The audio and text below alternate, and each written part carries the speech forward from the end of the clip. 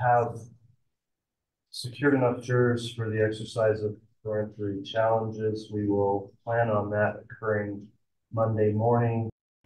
The fifth day of jury selection in Chad Daybell's murder trial ended a few hours ago, and attorneys are one step closer to seating the jury who will decide Daybell's fate.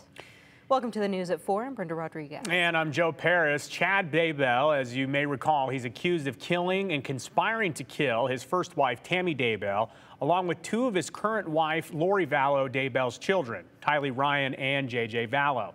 And our Morgan Romero sat in the courtroom this morning as jury selection went on. She gives us the latest from the Ada County Courthouse. Since Monday morning, the judge, prosecution, and defense worked to whittle the pool down from thousands to 57 potential jurors who will move on to the next round. We know that next round of jury selection will begin Monday. Attorneys needed 50 jurors before moving on to the peremptory challenge phase. That's where they can dismiss someone without explanation as long as it's constitutional. 5 people were added from today's panel of 14. Because they hit 50 prospective jurors yesterday, which is the number that they originally said they needed, we expected peremptory challenges to begin this morning. So I asked criminal defense attorney Dave Leroy, who has no connection to this case, why they were still questioning new potential jurors. Leroy told me the judge probably wants a buffer. While questioning the final panel today as a group and individually, the judge, prosecution, and defense used the same line of questioning they've used all week. They asked about any emotional and financial hardship caused by a 10-week trial, bias for or against Daybell, what they know about the case from the media, whether they're open to imposing the death penalty if they find Daybell guilty, and their understanding of the conspiracy charges.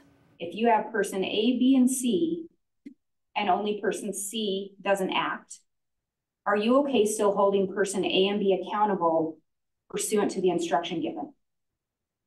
Anyone have concerns with that? Does anybody believe that Chad needs to testify to prove that he's innocent? Does everybody understand that any defendant in any criminal case does not need to take the stand, and you should not hold it against him? Is anybody going to hold it against Chad if he decides he just doesn't want to talk about this? All 57 prospective jurors need to be physically at the courthouse for peremptory challenges, which Judge Boyce says will begin Monday morning at 10 a.m. Ultimately, the prosecution and defense need to whittle the pool down to a total of 18, 12 jurors and 6 alternates.